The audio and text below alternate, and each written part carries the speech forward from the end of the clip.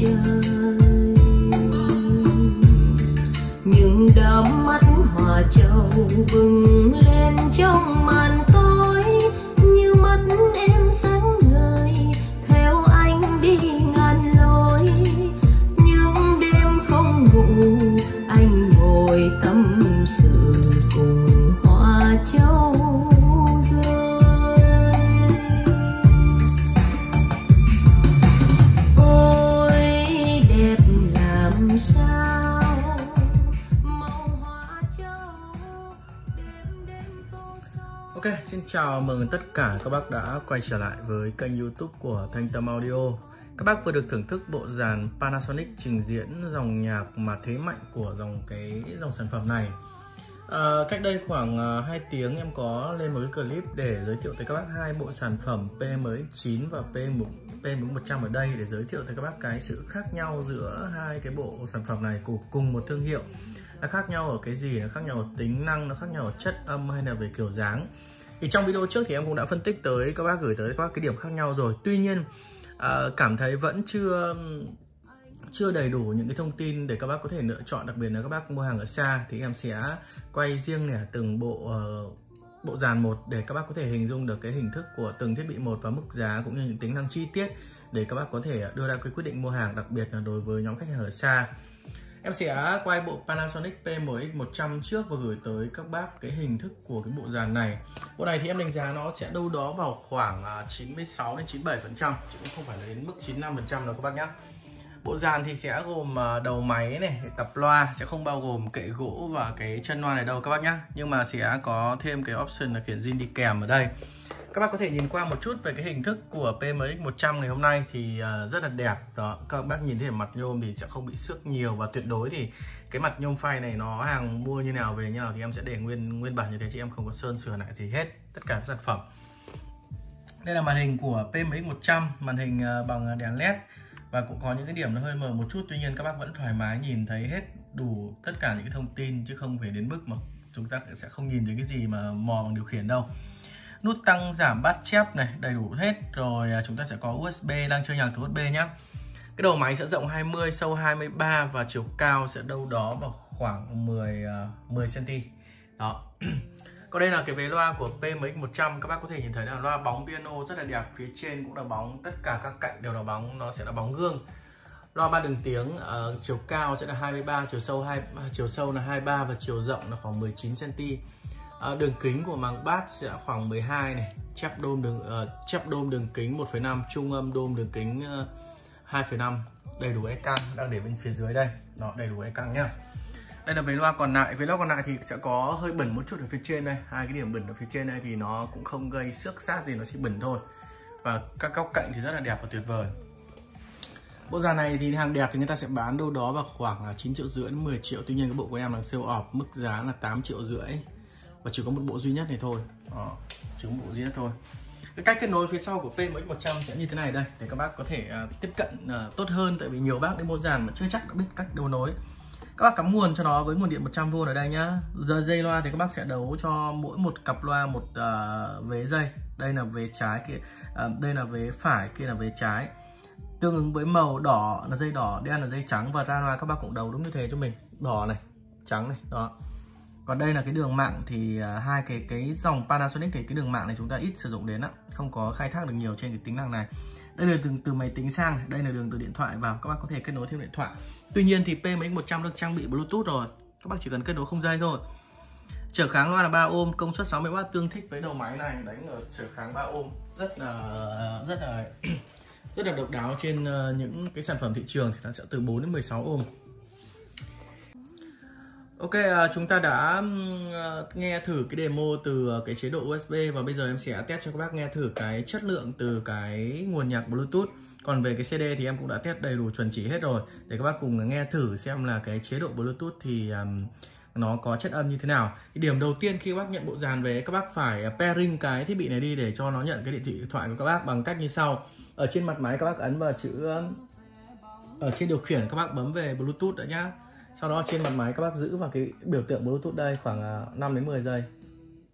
Rồi lúc nào nó hiện chữ pairing, nó hiện chữ pairing như thế thì các bác lấy điện thoại các bác ra.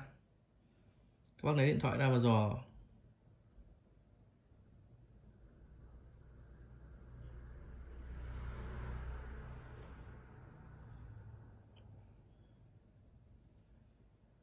Đây, máy của em đã dò ra thiết bị đó là SC PMX100. Bây giờ chúng ta kết nối thiết bị này.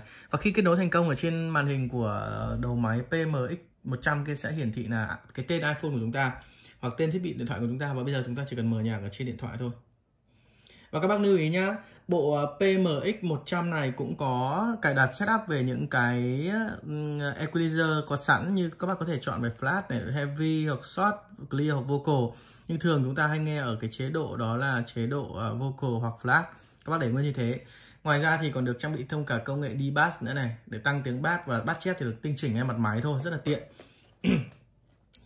Chúng ta cùng mở nhạc trên YouTube nha. Trên cái điện thoại của chúng ta, với điện thoại của em, để thử cái chế độ nhạc từ Bluetooth.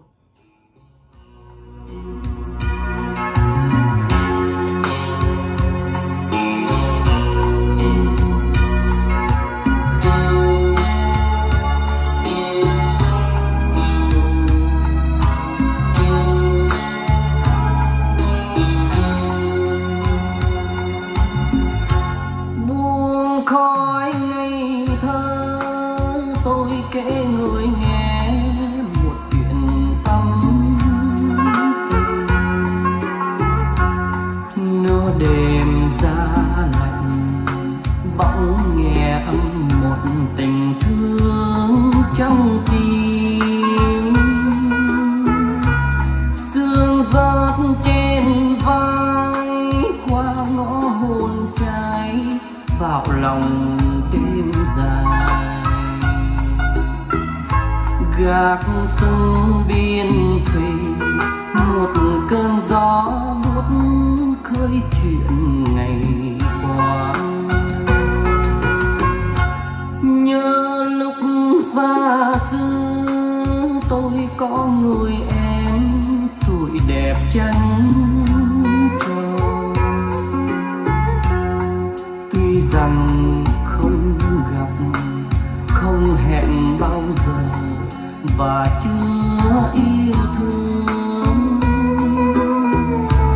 phong kín tâm tư, tôi dẫu đời trai vào mộng đăng trình. Giữa buổi trăng rằm, lìa xa gác ấm, không hề gặp nhau. Thuở học trò còn buồn vu vơ, thức bao đêm làm thơ rồi đời chờ. Mưa trắng đêm vào khung cửa nhỏ, nỡ thầm là người thơ qua trong mơ. Phút vâng vương bàng hoàng hơi sương, nửa vầng trăng vòng gạt đêm trường. Trăng còn in trên gối chiếc thì còn nhiều thắm thiết và mơ ước thêm nhiều.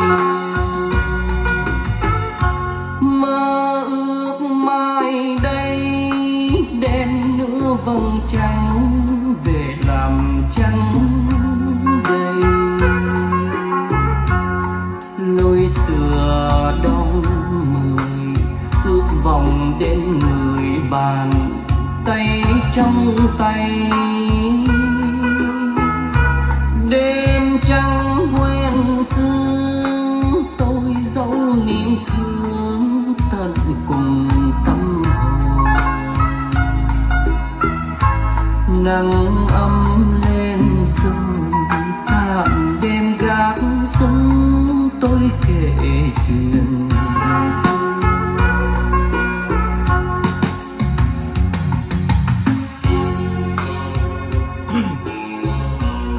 Vừa rồi này em có làm một cái video clip để giới thiệu chi tiết về hình thức rồi chất âm của Panasonic PMX100. Và bộ này sẽ có mức giá là 8,5 triệu. Không gian chơi nhạc sẽ dao động đâu đó khoảng từ 25 đến 30 m². Nguồn nhạc chơi của bộ dàn này sẽ bao gồm từ CD, từ Bluetooth, từ AUX và từ USB. Đặc biệt USB có khả năng đọc được cả những cái định dạng nhạc khó tính như flat lossless. Bác nào quan tâm tới thiết bị này có thể liên hệ tới số hotline của Thanh Tâm Audio. Còn bây giờ thì xin chào và hẹn gặp lại các bác ở những video lần sau.